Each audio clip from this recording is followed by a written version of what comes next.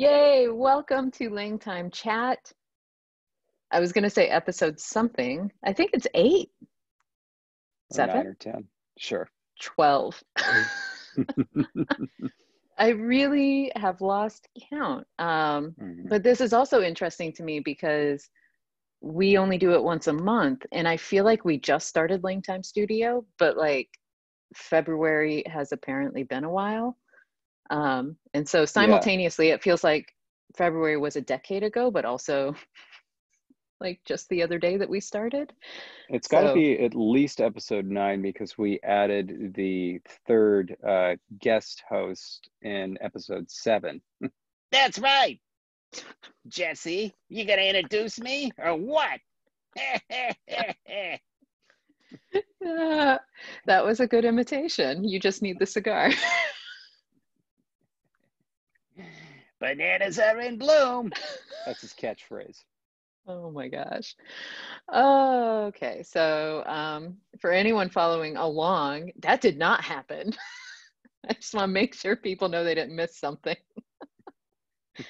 But yeah, so we're on some undetermined number of podcast episodes. It's very exciting. And if you recall from last month, we had a game, and I had so much fun with the game in terms of running the game that I decided we're going to have another game day. Totally different game, but still obviously language inspired. And I have my sound effect here. But like in general, I just love games. I like game shows. I like playing board games. I like having trivia nights. So like this whole, COVID thing has really weighed heavy on my game soul because we've tried, like I tried with some of my friends to play on Zoom and it just wasn't the same. And it's like, as much as you want it to be the same, it just isn't. So it's kind of sad. But I do love games like so much that I actually incorporate them into my classes. And so like, some of my favorite ones, whether my students like it or not, I don't know, but I love it so much that they have to like it. But like when I teach my students about word origins and the difference between like words that we've borrowed from other languages versus like native words, and I try to get them to understand etymologies and the importance for like understanding history of where our language came from. So then we play Scrabble in class, but the catch is that every word you play has to be native to English. It cannot be borrowed from any other language. And so like it gets them into etymologies, but it's also like really funny when they keep thinking like, oh, this word must be native. It's super small and little and it's so easy. And then they're like, oh, French. And so that's just one example, but I get like, this is how into games I am. By the way, have we talked about how as a 5-year-old, I used to frequently watch the dating game, the newlywed game, and Love Connection? Have we talked about that? No, I don't think so, because I'm so excited to hear that because I too watched all of those as a kid and just loved them. And like, I mean, at the point where like I was young enough that I didn't know when I started watching, because if you watch the newlywed game, there's a whole lot of whoopee going on and I didn't know what whoopee was. And the only thing I could think of was like, do you remember those? I swear they were called whoopie pies. Oh, yeah. Yeah. Those little like chocolate things. Yeah. Yeah. Okay. So I kept thinking like it had something to do with whoopie pies. So it doesn't. As far as I know. I don't know. Now, I'm afraid you're going to have to be second in line for this theoretical podcast because I've already promised my Love Connection podcast to somebody else. But I really do think there should be a podcast where we rewatch episodes of Love Connection just to see how shocking it is. Because, I mean, for those that aren't aware, the setup for Love Connection, right, is that some person, the contestant, goes on a date with 3 other people, right? Mm-hmm. And so when you're actually watching the show, all the dates have happened. They have pre-recorded introductory videos for the contestant and all 3 people that the contestant went on a date with. And you're seeing them at the end. And they bring them out and they're asked about how their date was. And then the audience watches, often in horror, as they describe Right. the date. And then at the end, and this is the part that Mm-hmm. I found so baffling,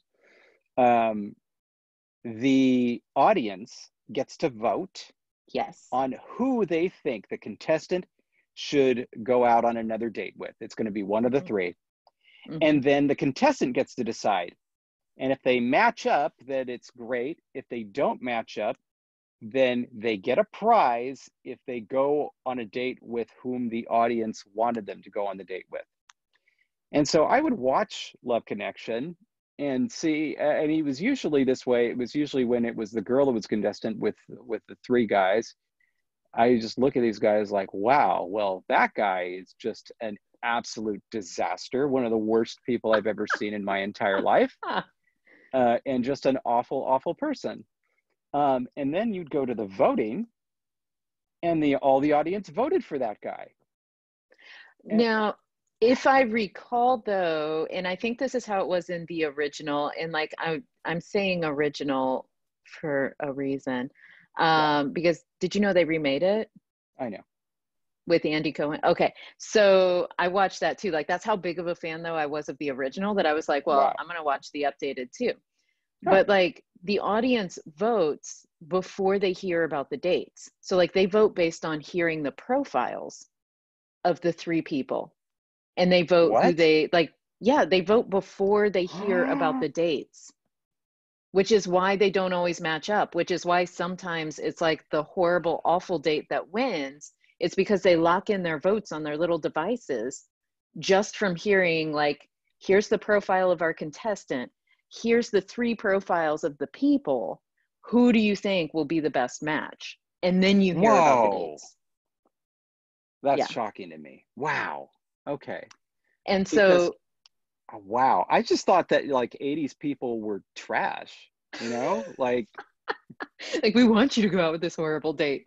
And so also in the changes updated everything. version, because the Yeah. updated one, like it's the same, everything is just as you otherwise remember it. But there was a contestant on there whose parents met on Love Connection, and they made a love connection, and they're still together. And so she Whoa. went on to find her love, and I don't think it worked. If I remember correctly, it didn't work for her. My goodness. Okay. Now I feel like I at least have to watch that one. Dang. It's like some episodes are obviously better than others. But like the prize this time around was $10,000. So you either got a weekend plus $10,000 if they matched you up with the one you picked, or you had to choose. If you picked someone and the audience had picked somebody else, you then had to like face the person face to face and decide whether I'm going to pick you or the money. Oh, that does sound like something that's more reality television, doesn't it?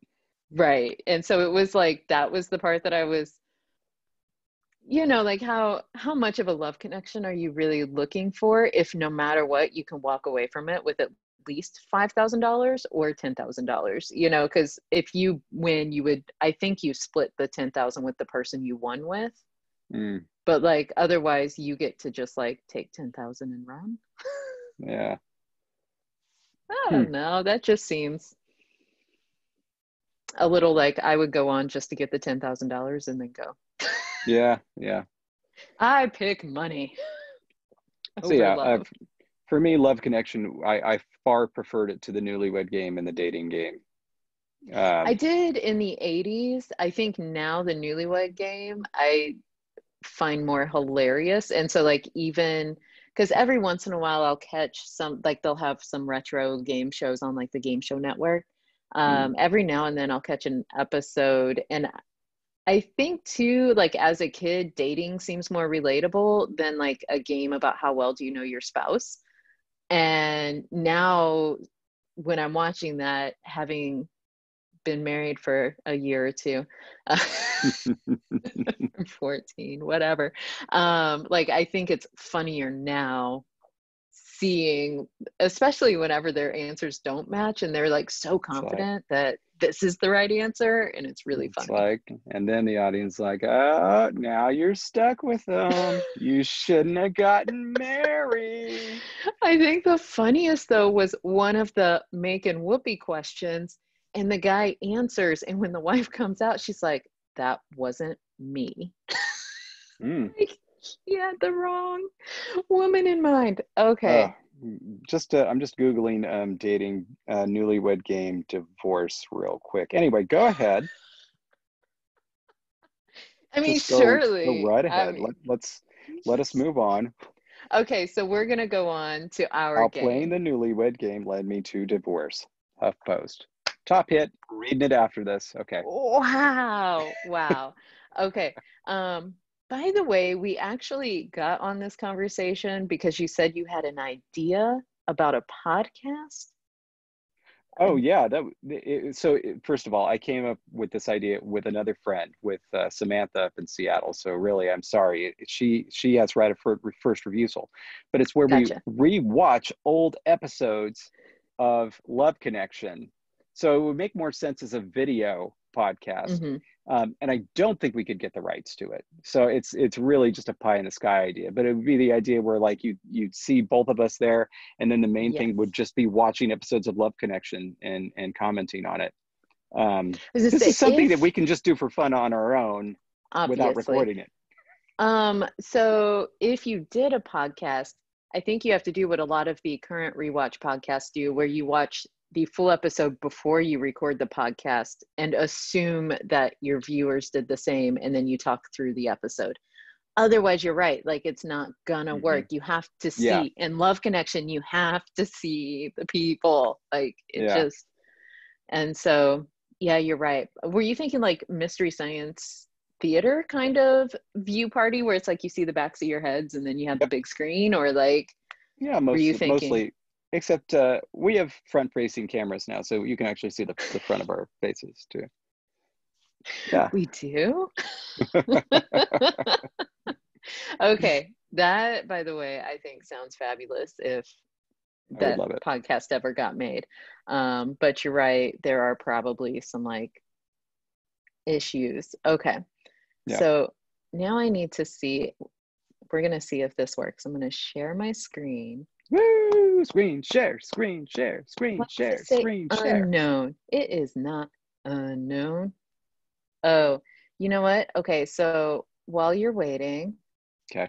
I have to open security and preferences, and I have to allow Zoom. Hmm. Oh, oh, this is sad. Is it not going to let you record it if you share your Oh, screen? wait, it worked. It said it wouldn't let the settings change until I stopped recording and like stopped the session. Yeah. But now it's letting me. I still see our red dot. We're still recording. Yeah. Okay, so we are just going to move forward like that never happened. Yes. We are playing. LINGsanity. That's right, LingSanity. You're gonna stack the Woo! facts to win big. I don't know Okay. what you're Okay. winning yet, but you're Okay. gonna do some winning That's in life. Well, that's the awesome thing is that when I win, I get to choose my prize. Oh, and it's definitely going to be something you own. But my child is mine. I mean, you say that now, but when I tell you how many of your gnomes I'm going to be claiming, I may reconsider. yeah, yeah. Okay, so this game is based on the game show LangSanity. Which I don't And know. LangSanity is hosted by Donald Faison. Really? I met him. Yes. Yes, you did on that one, Yeah, that to other tell the one. truth. Yes, thank you. I was like, that one. So he is the host of LangSanity, and it is a delightful game a good way to spend a day, because it's a mixture of trivia, but it's also based on numbers. And so like you Yes. have to put facts in order. And of course, at the beginning, it's super easy. And then as you get more and more, it starts getting really intense. And it's just a lot of fun. Plus Donald Faison, he's cool. So it's Yeah. fun to watch. Love it. So we are going to play that game, but with language facts. And I've just realized, for people at home, I've shared my screen in presentation mode so that David can see the facts written big on his screen. Now I'm going to be reading and I'm going to be narrating. So like, that's not what concerns me.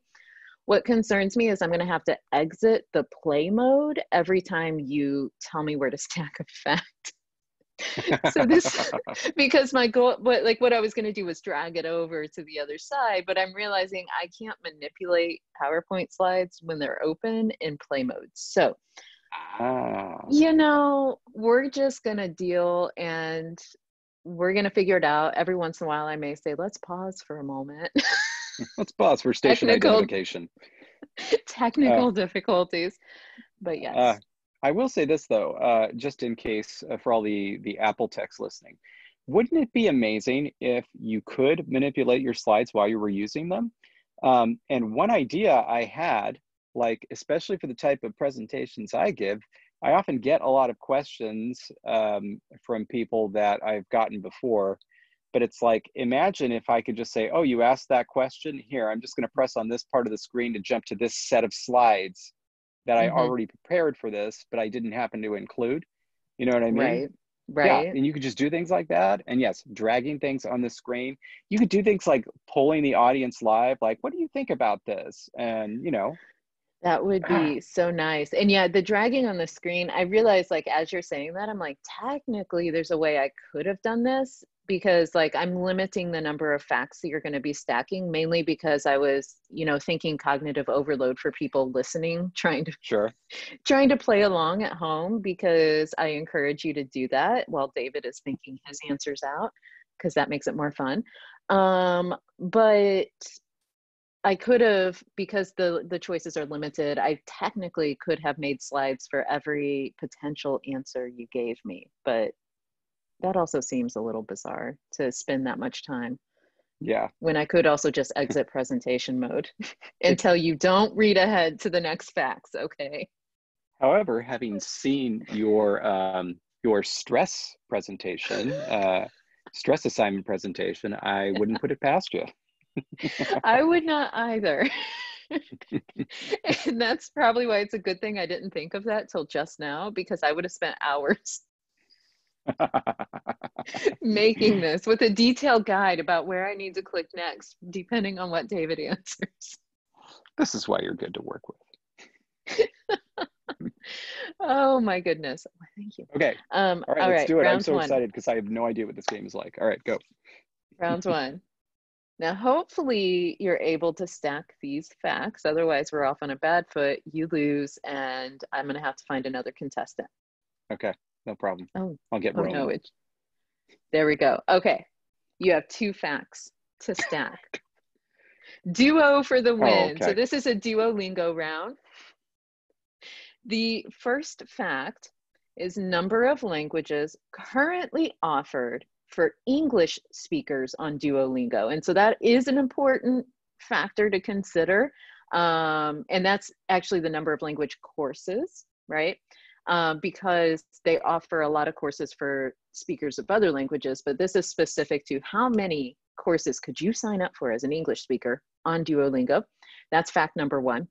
Fact number 2 is number of learners currently learning High Valyrian on Duolingo. So that's the actual number of people enrolled in the course currently on Duolingo, according to their website.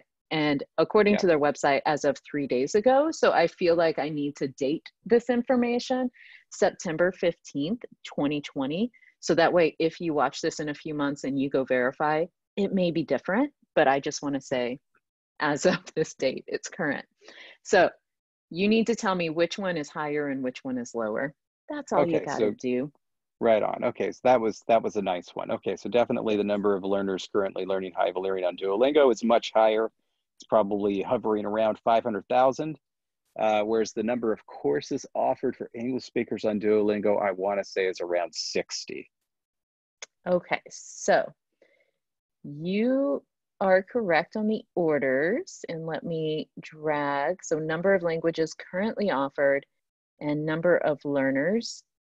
You got the order correct. So number of learners of High Valerian, because my screen all of a sudden stopped sharing because I left presentation mode, I didn't hear your guess about how many. Now, mind you, this is not part of the game. This is just for funsies. Let's see like how close you can get on the numbers.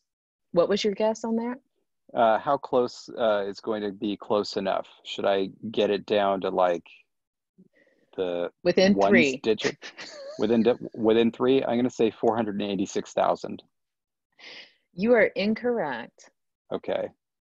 Oh, that's nice. 531,000 learners are enrolled. Now, I don't know, because on all of them, they really only give you like 531K or whatever. So it's like they don't go to the ones digits. And I don't know if that just means they wait until they hit the next 1,000 mark to update, or whether they round up. I don't know. You'd have to ask them. But there are 531,000 learners currently learning High Valerian. Now, number of languages, from the screen I could access, I heard you say 60. Yeah. 36 is the answer. And so, and I counted so many times, because you pull up that screen, like I want to enroll in whatever. And if you pull up the screen and you're an English speaker, there were 36. Well, of course, when it comes to the incubator, there are 3 levels of beta. And so I'm not sure what level that includes, but well, I'll accept that. It had some beta, because like down near the bottom, there were some beta modes, and I can't even remember which languages they were on. And so it did include beta, but I'm not at a super high level. So I could imagine that it's like public beta versus you're part of Duolingo beta. Right. Like, yeah. You know, and you're wearing an actual Duolingo shirt as we do this. Yeah, so like, yeah, I yeah. feel like you probably have access to 24 more languages than I do. Probably do, but that's fine though. Okay, 36. Got it. 36. All right. So now your next just related for funsies question is, how many courses do you think I'm enrolled in on Duolingo? 7. No, you're incorrect. 4. So let me do down. you want to guess what language is? I'm guessing like, German, just because that was the one you were best with. Yes, and I like to practice vocab every now and then. Spanish for the locality of it. Yes. Yeah. French for romantic reasons. No, but that would be good to be able to say something other than voulez-vous coucher avec moi ce soir. Okay. Okay. Maintenant, l'autre langue, c'est la russe, Russian. No. I understood what you were asking, but no. Okay, so I'm going to go ahead and cut you off. Dang. Unless you have another big guess. My other romantic guess would have been Italian. No, but that would be a good one, especially given the fact that my husband speaks it. That would probably be a good one to speak. But no, so another one of the languages I'm enrolled in is Irish. Okay, that makes sense. Yeah, I'm obsessed with it, but like I'm really apparently kind of horrible with it. And I am enrolled in High Valerian. Oh, for some reason that didn't even occur to me. I'm one of the 531,000 people in the course. Okay. How many are you enrolled in, by the way? Because I know you do it. I don't know how much you are on the enrolled side. Oh, I mean, at least 12, but I mean, that's just because I haven't enrolled for the others. I mean, to me, it seems kind of silly. Why wouldn't I just automatically be enrolled for all of them? But I haven't had a lot of time to use it. My next goal was actually going to be doing something like, if they had the course, German for Spanish speakers. To double up. That would be really cool. I want to get better with my German and I want to get better with my Spanish, but one is definitely better than the other. So Mm-hmm.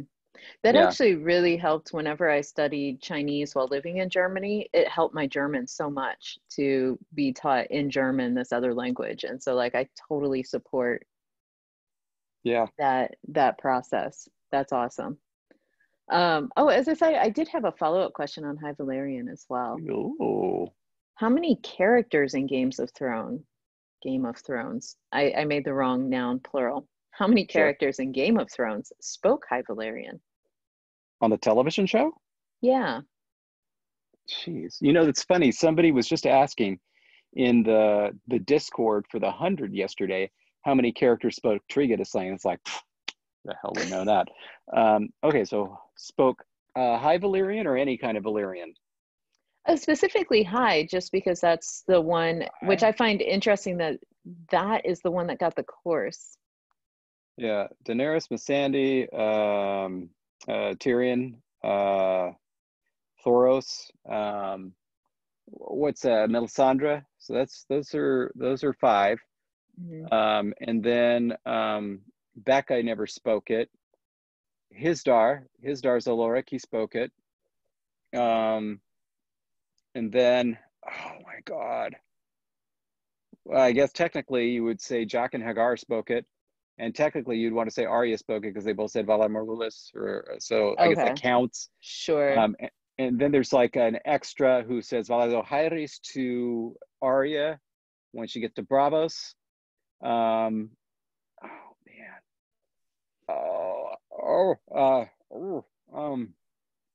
I feel like I'm missing. Do you have this? Do you have this for me? No, actually, this was a question, and I could have looked it up. I didn't Google it. And partially, I was just curious because, like, when Game of Thrones started, Mm-hmm. all I heard was Dothraki, right? Like, Yeah. all my students, Dothraki, Dothraki, Dothraki. And then when Duolingo got a course, they did High Valerian. And not being a Game of Thrones person, I was Mm-hmm. a little mystified. I'm like, well, why wouldn't they do? And I didn't know if it was like, well, it's a living language course. And so it's like, I didn't know if there were certain things about how the languages got divvied up to different places. But like, I guess I was just surprised because I was like, I didn't realize High Valerian was that big of a deal, but it must be with 531,000 learners. That's huge. But then also to be offered on Duolingo, I mean, that's a huge undertaking for them to have you do as well. It was I think it's largely Daenerys, but also like if you watch Game of Thrones, it's all Dothraki all day, seasons 1 and 2, and then it's just dead. Okay. The rest of it is just Valyrian. So it was probably just that beginning sort of hearer. So I need to start introducing you to people as the guy who created High Valerian and be like, oh yeah, Dothraki too. Dothraki has more name recognition, I'll give you that. Which I find so interesting. For anybody else who is curious, the course on Duolingo offered for English speakers with the most learners enrolled is Spanish at 28.1 million. The least that I can access out of my measly 36 that I have access to, the least enrolled course is Finnish with 237,000. So all the other languages are in between like those really big numbers. Okay. Finnish is recent. I will say it's very new. But oddly enough, that's the one that people were clamoring for. It's the one that I was clamoring for. And it's one of the ones I'm enrolled for. Very, very excited about that, to finally be able to do that, because I've only done the TY course. You know, I was enrolled in a Finnish course, a real one in Santa Monica, but that's exciting. Yeah, but unfortunately it had to shut down due to lack of enrollment. Didn't get enough people. Oh. Yeah. That is unfortunate. Not going to miss that drive though. Yeah. I feel like driving anywhere in California must be like a whole thing. Well, yeah, but I mean, West LA is just all right. But anyway, another topic. But go ahead. All right. Next. So that was round 1. Okay. And now round 2, as I place our current facts there on the screen. So as a reminder, David has already ordered, he stacked 2 facts. So on the screen right now, we have 531,000 as our highest number so far, 36 as our lowest. Okay. We're ready for round 2, and he's got to figure out where they fit, either above or below or in between those numbers. The 2 facts that he needs to stack in any order he chooses to attack them. The first one is the number of native speakers of Basque, according to a quick Google search performed 3 days ago. The second fact he has to put in there is the number of languages listed on walls, so specifically on the World Atlas of Linguistic Structures online, in the Germanic branch. Can we play a different game? So I told you each round, oh, by the way, this is all in the family. Yeah. That's what our round is. All in the family. Each round is going to be more difficult. Oh my God. So okay, this is really tough. This is really tough. Right? Because I live in a city right now that has about 200,000 people, right? Mm-hmm. And I think of that, I think of myself as living in a relatively small city, right? But Allow me to laugh. Who's heard of Garden Grove? Like, seriously. Actually, it was the subject of one of my true crime shows, and yeah. Great. Was it solved? Yes, it was unfortunately a young person in the community. Was it recent? I want to say that one was early 2000s, maybe late Okay, 90s, no. but it was a high school situation. So it's not my wife's coworker, never mind. Okay, so oh yeah. Oh, that's right. You're interested in this kind of stuff. You should talk to Erin at some point. She will dish. It was her last job. Okay. Anyway. Okay, but back to, so everybody at home, think to yourselves, you've got these 2 facts: native speakers of Basque, how many are there? And the number of languages listed in the Germanic branch on walls. And the 2 numbers that he's got to figure out where to place those facts relative to are 531,000 and 36. And I'm doing hand gestures. I'm getting excited. And David's looking very concerned because I know he doesn't like to be wrong, which means he doesn't want to just put out some guesses, and like he wants the answer. But I really have to believe that the number of native Basque speakers is greater than 531,000. I really have to believe that. Okay. So I'm going to say that one is higher. Oh, and conveniently, I don't have to move the other little box then for the number. And the thing with walls is, I mean, you know what it's like. I mean, you're looking at that and you're like, those aren't separate languages. Why do they have separate entries?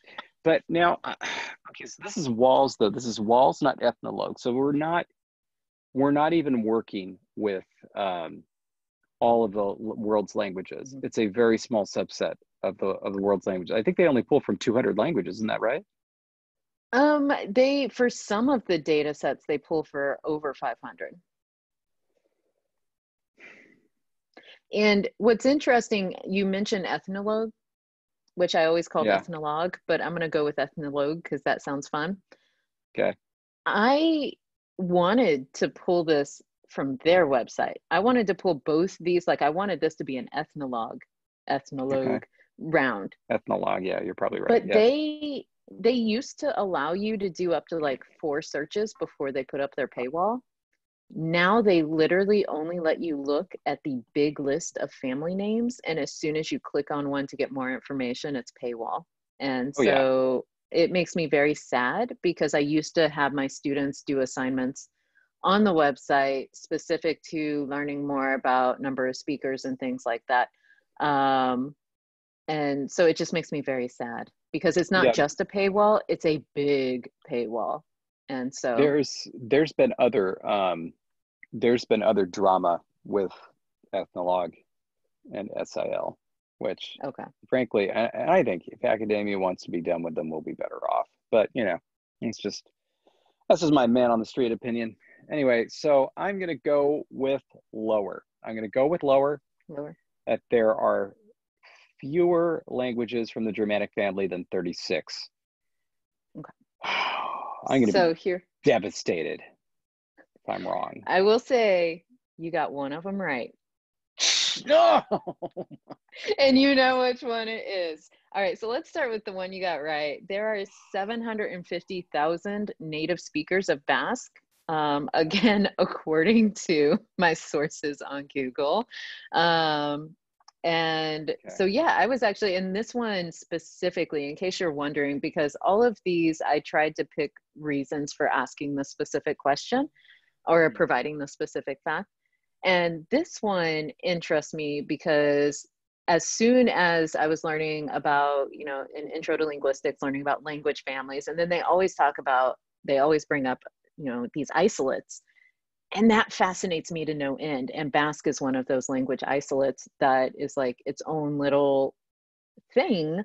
And so essentially that means that it must be representing some indigenous language that was there before all the other peoples moved in, who speak the Indo-European languages all around them. And so like that just fascinates me to no end. And like, I want to know more about Basque. Yeah. I'll say that the reason that I said it was higher was because you can select Euskara on the ATMs in Spain. Well, you know, and that's a good reason. So that, Yeah. you know, that's good. I And it was solid. I was figuring if we were talking like 30,000 speakers, like there would be no way that would happen. It had to be up there. So, Yes, okay. yeah. Now give it to me. Is up there. Gosh, this is so upsetting because of course they're going to include things that I don't think should be included. And but then like also, how is it a language sample like with a limited number of languages and you're having more than 36 Germanic languages? How many? Okay. So and we're going to talk about this too, because I was like, Okay. what? I had the same reaction as you. And like, I even went around clicking and I was trying to figure out, do they give examples so I could see data sets about how these differ? And so this fact was a difficult one, and it was meant to be sort of fun, make David squirm kind of fun. They list 39 languages. If you click on the Germanic branch and get more information on WALS, they list 39 languages. So then I have two follow-up questions for you. How many of those do you think are varieties of English? Oh no, you're kidding me. Unbelievable. I think you're thinking the wrong thing though. Oh, probably. So I was going to say 5. 1.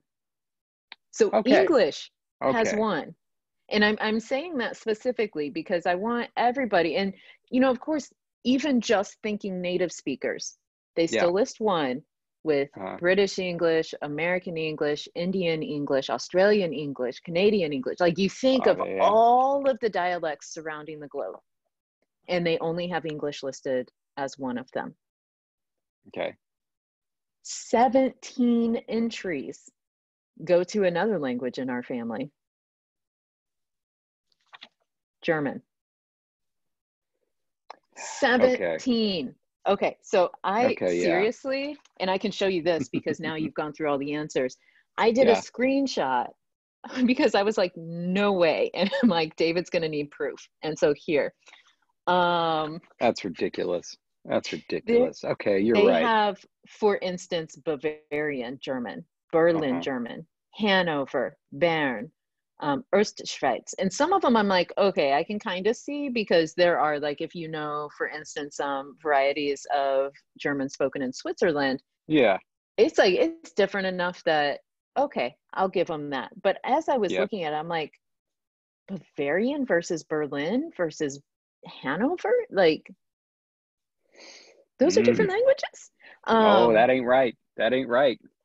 And then there is just a German listed. And so I'm like, does that include all of them?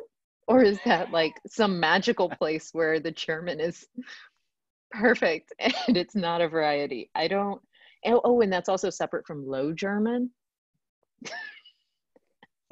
I was like, what? And I'm saying this with all love and respect because I love the WALS and I use it all the time and I get information from it all the time, but that just kind of flabbergasted me. Yeah, the German, that's the one that has the mysterious fourth gender, der, die, das, and du. No other variety of German has that one. I believe you're correct, David. Okay. That was round 2. All right. Round This 3. This is good. My confidence is floor low. I have you right where I want you. Yep. All right, because the next ones, and so David's going to be seeing as I'm trying to, this is a whole thing, everyone, because I'm trying to keep it so that way all the facts go to the next screen, but that involves some copying and pasting. Right. And so it's all good. It's good. All right, so now I've got our 4 facts.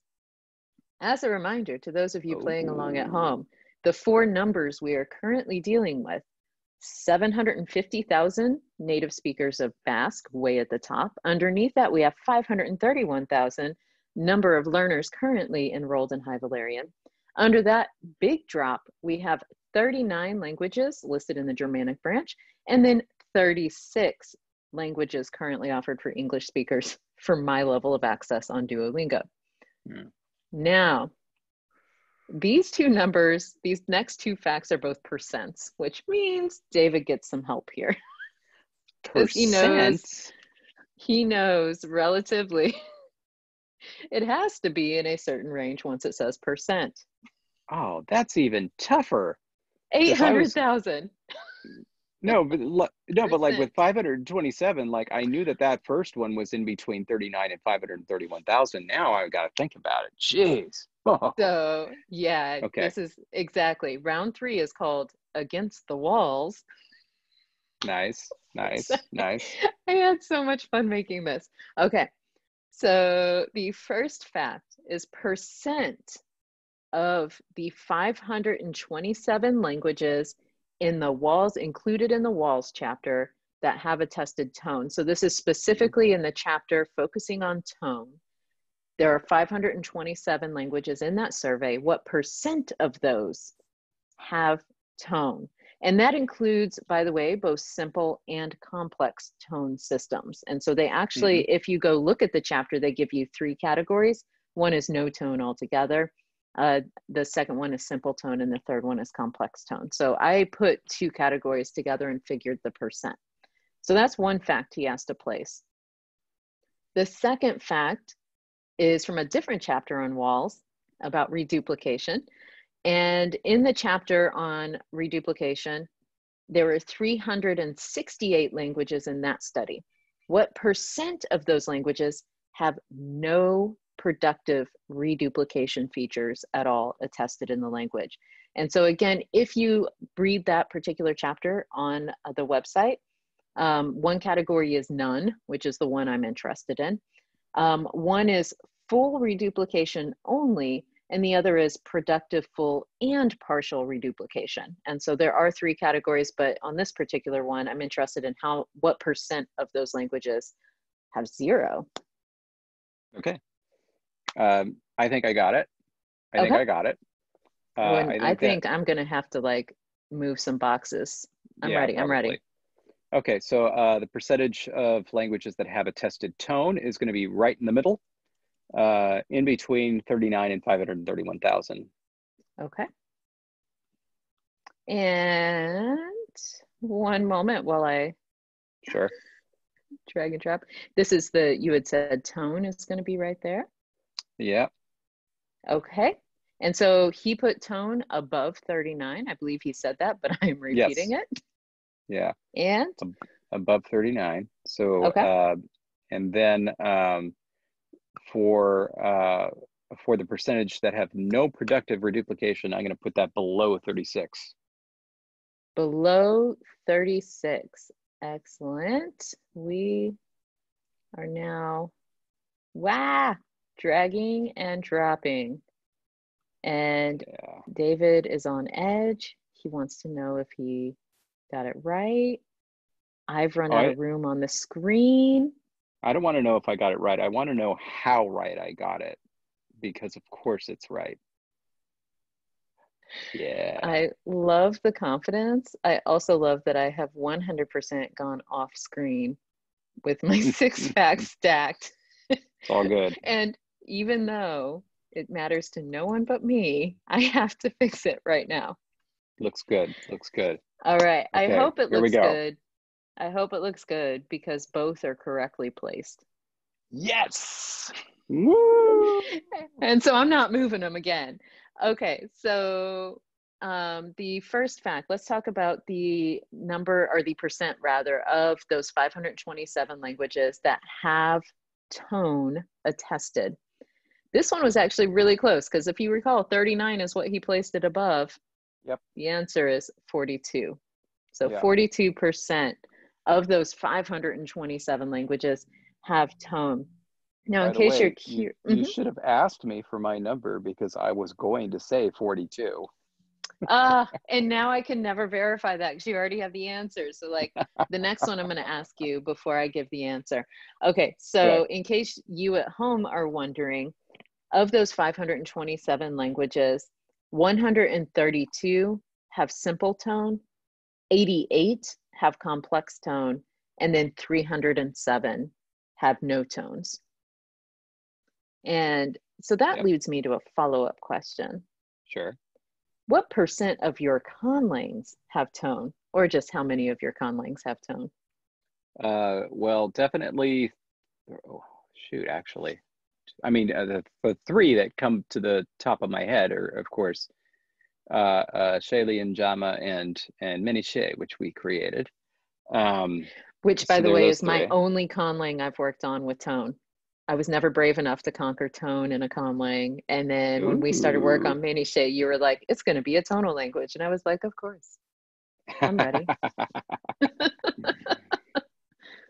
That was good, but let me think. Was there another one that I'm just forgetting? Because I feel like there was.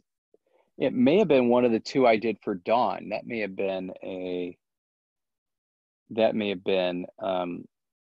register tone language. But gosh, I feel like I have another register tone language in there, but Okay. it's not coming to me. So I think I may Okay. just have to stick with three. Definitely only one complex tone language. I haven't done one of those since. It'd be good to give that another shot. It'd be good to give that another shot someday. I may, and you know, I may actually branch out and someday on my own just do a tone language for funsies. We'll see. We'll see what happens. Okay, so now do you want to tell me your answer before I give you the number? Yes. The percent of the 368 languages involved in the chapter that have no attested forms of productive reduplication. And of course, when they say productive, they mean it's actually like a part of the language's grammatical system, not like English, which has like, you know, partial reduplication in examples like flip flop or teeny weeny, like those kinds of onomatopoeic kind of feels. Not that kind. We're talking like actually part of the language's system in productive ways. Okay, so what percent do you think that is? 23. Close. 15. You made me go higher. You made me go higher. I made him. You I hope everyone heard the coercive waves. You just totally psyched me out. Dang. That's what I do. And so in that chapter, it says that 55 of the 368 languages just don't have any sort of productive reduplication in them. 35 have full reduplication only, and 278 of those languages, so most of them, have productive full and partial reduplication, of course, using those strategies for different reasons. And this one I particularly found interesting because we had received a question for one of our Q&A features about like whether or not their conlang, like would it be natural to have full reduplication, you know, as they saw us working on the kind of crazy reduplication that ended up being in Gatla's system. It's all And right. so they had asked about that, and then that got me thinking about like how common reduplication is in languages. But if you're a native English speaker who doesn't speak, or you haven't learned some of those other languages with reduplication, like you forget how common of a strategy that really is and how different it looks in languages around the world. Oh yeah. No, you gotta have some of it. It's gotta be in there somewhere, even if it's frozen. The one that I actually find surprising to me are languages that have only full reduplication. And I know it's Hmm. a very small percentage. Yeah. But I don't know, I just find it very bizarre because it's like if you do it enough, right? Hmm. If you do it enough, it's so handy to be able to have that partial reduplication in there. I just don't see why you don't do it. Right. Um, Well, and you had said it's a small number, and it is smaller than the 15% with no productive reduplication, but 35 would still be around 10% of the languages from that sample. Of course, that's one of the difficult things yeah, about walls is like you have to remember it's a sample. So that doesn't mean that, on the whole, if you continue studying all the other living languages that you could, that the percentage won't change. But at the same time, their samples include diverse enough languages that you do get a good feel for how common certain features are, or where they tend to show up, or if they're really associated with one family or another. Um, and so I know David knows that, but for anyone listening along, word of warning followed up by but here's why you should still use it. And yeah, so that man, has been our LingSanity game. Yay! the Germanic branch. How dare they? And Dare they? so here's the funny thing, right? Like I'm trying to find specific things that I would have, or that we would have connections to. So facts that we could also have discussions about, to, Hmm. make it discussy, We both speak a gamey. Germanic language. We do both speak a Germanic language. But like I was going to use a different branch of just like a language that I was interested in. But then I wanted also the numbers to sort of start stacking up there at the end. So it would potentially be harder. Oddly enough, round 3 was easier for you because you just have a good feel for those things. Um, and so I wanted a number that was in that 36, 39, 40, like I wanted it to be somewhere Mhm. all around in there.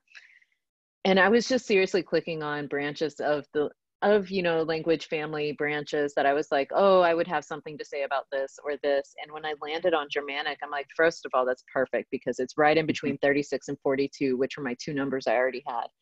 And secondly, I was like, who would ever guess 39 in the Germanic branch? Like, seriously, if you had asked me that, I think, especially thinking living languages, I'm pretty sure I would have answered like 12, Yeah. 15, maybe, like, depending on how you're counting certain things. But I sure would not have put that number that high either. And so that one was like okay, well, I have my evidence that it's there. I have said specific to walls, so I'm not lying. I wasn't trying to. Like, this is Yeah. how concerned I am that I have my facts right. But that to me was just kind of bizarre. So I guess you're right. That was the hardest one in all 3 rounds, and I threw it at you in round You 2. did. But I let you You end on a high note, getting both of those right. yeah. You definitely landed a haymaker on me in round 2. Oh my gosh.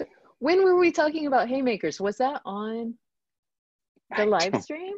I don't even remember now. I assumed it was, so I assumed people would know what I'm talking about, but now I don't But know. now I can't remember the discussion. I remember we talked about it and we're like, why is it called a haymaker? Oh my gosh, that had to have been the live stream. My goodness. I mean, I think this could partially be due to just socialization and what we grew up with. Do you also know terms such as roundhouse? Does that mean something to you? Okay, it means like potentially two different things. I know there's a roundhouse kick. There you go. All right, all right, all right. See, you got Okay. that. So, so it hits you Okay, with a so I'm gonna roundhouse. stop there. You got that. All Okay. right, good, good, good, good, good, good, Okay. good. Good. Okay. And certainly, of course, jab is very, very common. Jab is very common. Like poke and jab? Like Yeah, jab. jab? You know, Jab? type of Okay. punch. Yeah, yeah. So it's haymaker, roundhouse, jab. Hopefully sweep. You know that, right? And that's where you like do the like on the feet you and then you Yep. Yeah. Yeah. Yeah. Yeah. and they Yeah. fall Yeah. over. Yeah. Okay, Yeah. that really came across well on a podcast where you can't see me doing it and you only hear me going but that's what That's the it sound. is. That's the sound it makes. Well, I mean, that one's fairly common due to Karate Kid. I don't know. I'll have to think of. I'll have to think of other things. I'll have to think of other things. That's Um, right. Haymaker was a fighting term. I was like, yeah. what did it even mean besides a big punch or something? Okay. Yeah. Um, Like I'm now like trying to place why were we talking about punches? Whatever. but It's okay. okay. So then, about the thing where we talk about the thing. Oh, I know. This is just totally random, but for those listening, I did want to mention that since it was brought up somewhat tangentially, we do have a Q&A on our Patreon. So if you have questions about language or conlanging or linguistics or anything, you can just ask it to us and we can answer it on the Patreon if you think the answer would benefit many. Yeah, I don't know. You know, or Just, even if you don't know if it will benefit many, but you're yeah, curious, yes, ask it. yep. We've we know everything about language and Everything, everything, which is obvious from this game, right? yeah, but like some potential questions you could ask would be like, should I sign up for Ling 140 in the spring semester? Yes. And we will answer that question for you Mhm. without asking you what university you're talking about. I just assume if it says Ling something, the answer is yes. Yeah. You know, that's my assumption. Yep. And if your university is like mine, then it would really be Ling 1400 now, because we have recently moved to the 4-digit system. And so I'm still like, Oh, as in recently, as in whoa. just this fall, it went 4 digits. Oh And my so our summer goodness. courses were still 300 level, but now they're 3000 level. So like I'm still getting used to remembering to use 3000 and 4000 as the identifiers, and still trying to remember to put the extra number in there when I refer to the course. Man, so does that mean you guys need to start moving to 4 names then? You could be, Jessie Sassafras Hay Barrel Sam's. Haymaker. No, Hay Barrel.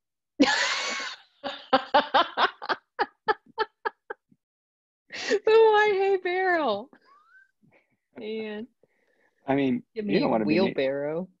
no, no, come on. You have more class than that. I feel like though, no, I need a different name there. I can't go with hay barrel. I'm sorry. But then people could call you HB for your nickname. Hey, HB Why would I want HB? for Hay Barrel Yeah, but why is that like cool for because it's other your 4th reasons? name.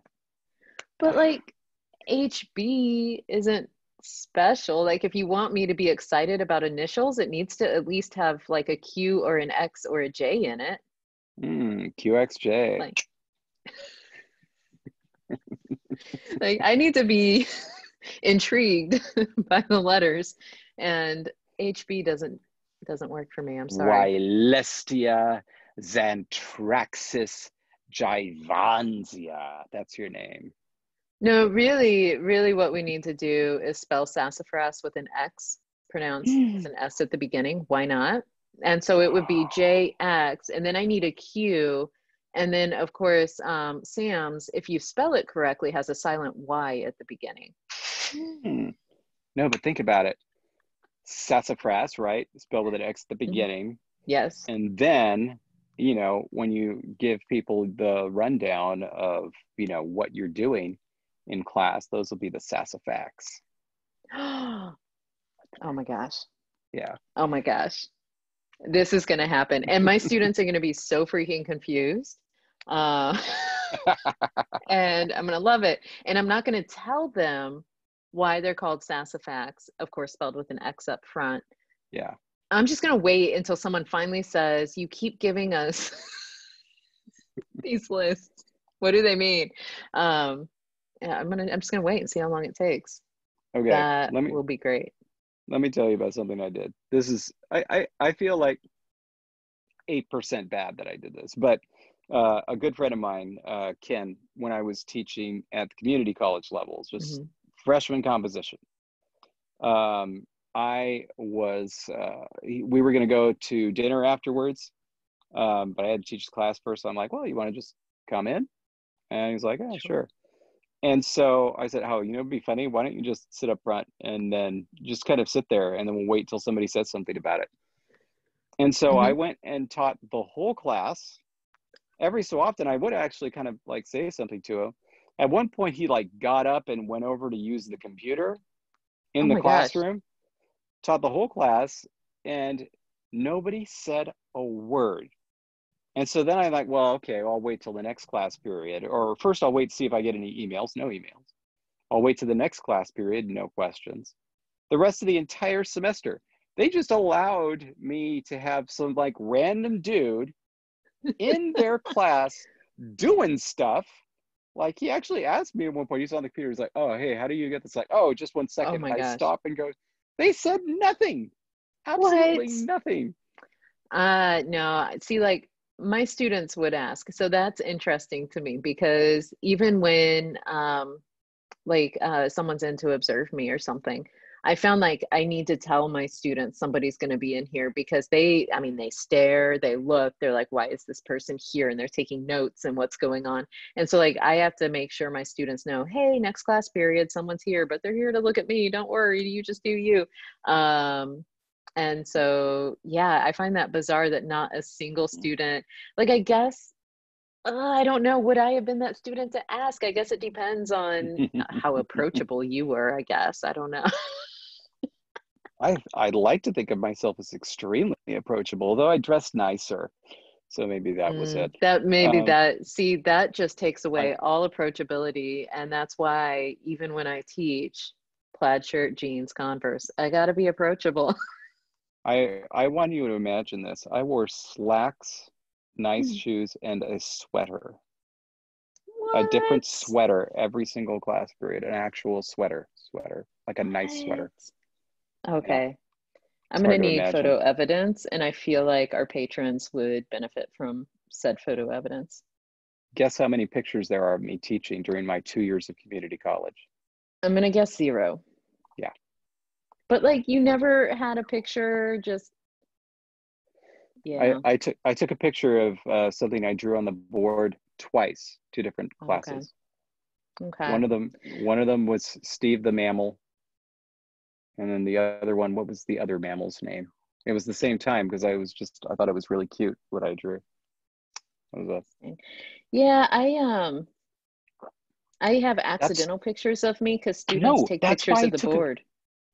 That's why I took a picture of you. Remember the last time I was over at your class?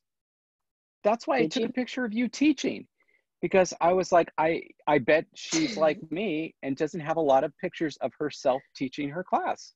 Actually, yeah, I don't. As in, I don't think I have any. I sent it to you so that you'd have a picture. Now I need to say, I have to make sure I kept that. Make sure I didn't just like say, oh, why do I have a picture of me talking? Did I at least, was I not pulling a face? It's easy for me to find because I can just put in Nacogdoches. I do have, though, by the way, David took a picture of me that I have no idea when he took it. I just know it was on campus, and he photoshopped a fedora on my head, and I didn't even know that picture existed. And then to have a Photoshop fedora on my head was just fantastic. Yeah. It's kind of far away, and so it's a little blurry, but Oh, and I'm not even wearing plaid. I'm not even, wow, that is a mm. dress down day. That is my Dancers Against Cancer shirt. Oh, that's cool. Interesting. Also, in case you're wondering, took a picture of antipastas. Hey, our local restaurant. Yep. Oh, that is great. Mm-hmm. I'm not Oh sure I boy, I actually definitely kept took a that picture of picture. that. One moment. Well, oh, that was in our office. That's it. I was like, Yep. where, where'd you see a blue couch? Yes, Yeah, our that was office has a blue tremendous. couch. Tremendous. Okay, so I'm gonna have to make sure I get some of these photos from you so I can put them up so people know what Yeah. we're looking at. And I feel like because the only picture I have, Yeah. Another one of you teaching. Check it out. Long hair. oh, that is me in long hair. Yeah. Wow. Wow. Okay, so But yeah, like no, this was not me like doing a goof or something. I was specifically taking pictures of you teaching because I figured you didn't have a lot of pictures of you teaching. but I swear you didn't send them to me. I could have sworn that I did, but I pulled we'll up send our it now. Don't history, worry. our I'll take care photo of it. history. Okay. And I'll like, take care of I it. do, however, have a wonderful picture of David presenting as drawn by my student's 8-year-old son, if you recall that Oh picture. yeah, that was something. I will make sure that gets posted. Um, so yeah, okay, so I think we have regressed, digressed Yeah, I know. Yeah. into let's just look at our photos and tell each other the pictures we have. But that's cool because our game is done. Yes. I think I But think we're wrapping up. oh, yes, I did have a quick question though about the game. How would that go on the television show? So like when I got Germanic wrong, like would that be it? Would I be sent home? Okay, so in the rounds leading up, and by the way, if you're a LangSanity watcher, I'm only going to describe the current way the game runs. I'm not going to talk about the older format, which is different. But the idea is the same, but like how the winning and things happen is different. So there are two different formats. I'm going to describe the newer one, which is Okay. my preferred one, by the way. So in the newer one, I picked up my screen, so I'm also at an odd angle here. In the newer one, two people are called down from the audience, and they have like a supporting, like there's a purple section and a gold section. And that's important because when they're up front representing their section, they're playing to win themselves. But if they win, their entire group wins some money. So like you as the Oh, contestant win $10,000, but the entire group gets $10,000 to split. And like there's enough people that probably means everybody is going home with like, I don't know, maybe a couple $100, but like a couple $100, right? So yeah, yeah, yeah. they want you to win too, which means that whenever they're stacking a fact, they say where they think it should go, and then they get to turn around and ask their group for help.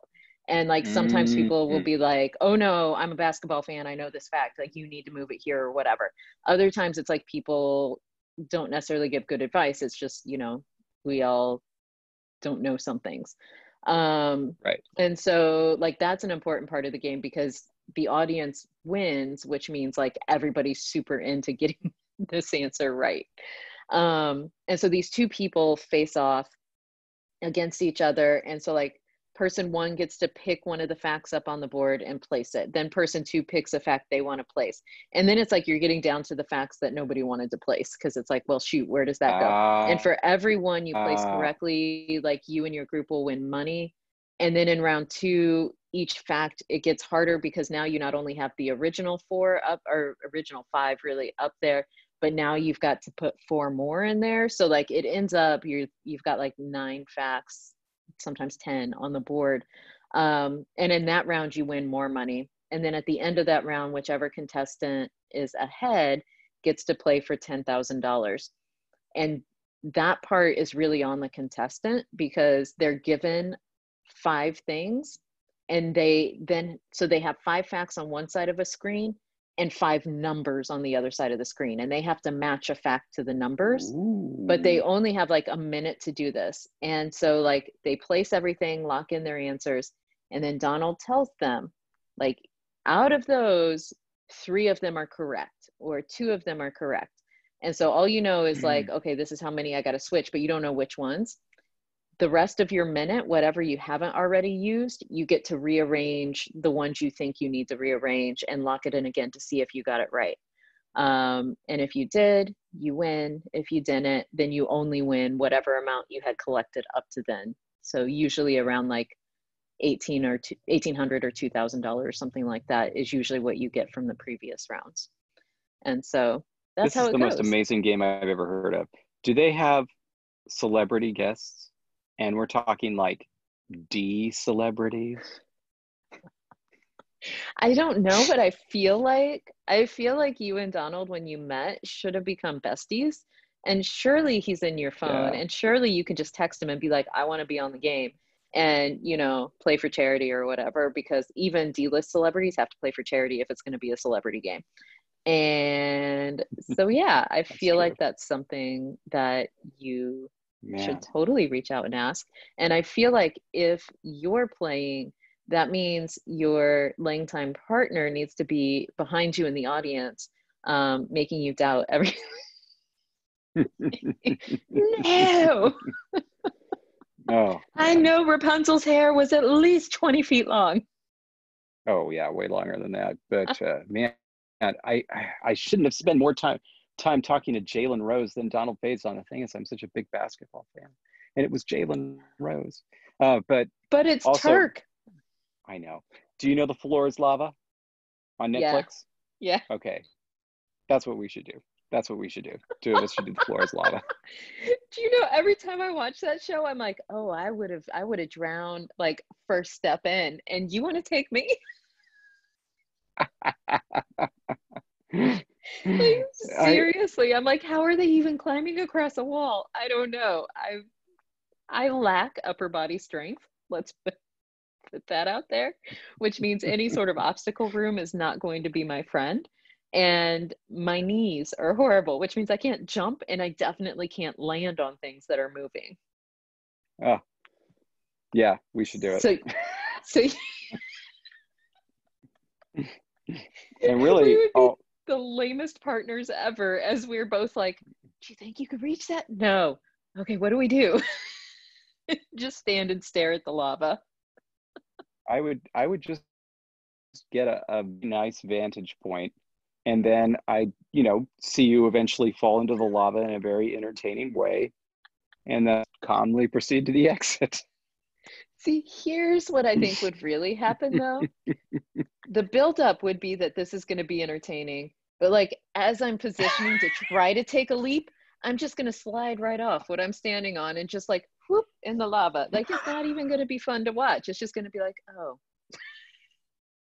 down. Yeah, that show, man, I would be horrible at that show. And it looks so painful. So for the next podcast, there will be a lava room, but of course, since I'm the host, that means I don't have to go through it. I'm just going to narrate as David tries to navigate the lava-filled room. That does give me an idea, though. Ooh. Oh, like Hangman, paper and pen style, but lava room, and you have to get an answer right to get a certain kind of jump. Yep. This could happen. This could happen. Hopefully illustrated by you. Obviously. Yeah. Okay. All right. Now this time, for real, I think we need to say goodbye. Otherwise, we'll just continue on talking about games, and 3 hours later, you're all going to be wondering, what was this podcast about? LINGsanity. For the win. Language. Language. Language. Wonderful. La. We are using language. Lava language. All right. Language. Sorry.